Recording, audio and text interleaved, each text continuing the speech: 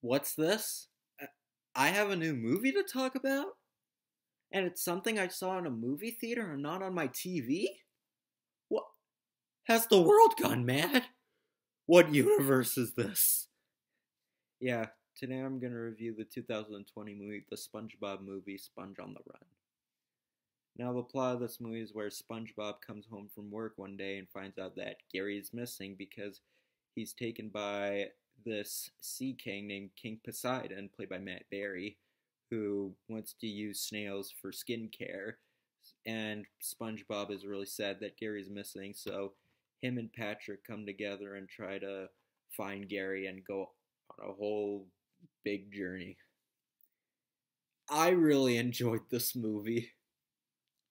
Yeah, you all know I really love SpongeBob, and I was looking forward to this movie, and yep, I think it was worth the wait. My first theater experience is Call of the Wild in February, and yep, as a first experience for the first time, I think this was a good movie to start it off with.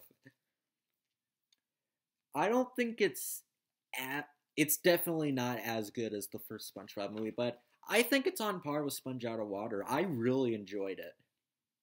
The animation's very nice. It's kind of a shame it's not 2D animated because we hardly get any of those anymore, but I thought it was cool seeing SpongeBob in a different style. It was kind of, it was different and it was really unique and it was a cool thing to see.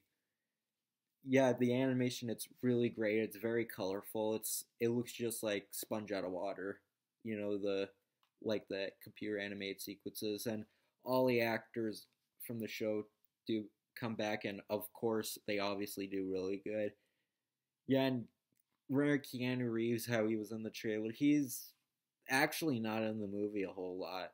I mean, like, he's definitely in it, like he's in that scene in the trailer, and he comes up in like a few scenes, but sadly he wasn't in the movie as much as I thought he was going to be. But I thought Keanu Reeves, his character was fun. I liked his performance.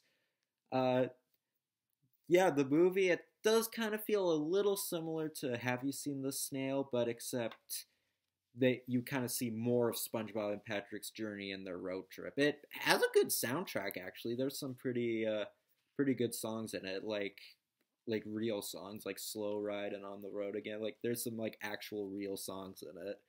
And Snoop Dogg is even in the movie. He plays a cowboy zombie. Just go with it. It's SpongeBob. Of course, you think it's going to be weird. But yeah, I thought I had a really fun time with this. I'm glad. First theater experience since February, and I think this was a dang good one to start off with. And yeah, sadly, this movie's only playing in Canada in theaters, so if you don't live in Canada, then I'm sorry, you're gonna have to wait till it's on digital next year. So, but if you live in Canada and you want to risk going to a theater, I think it's a fun watch for an hour and a half. It's not too long. It's If you just want some laughs, I think this is a good movie to take your kids to. So that's my review of the SpongeBob movie, Sponge on the Run. See you next time.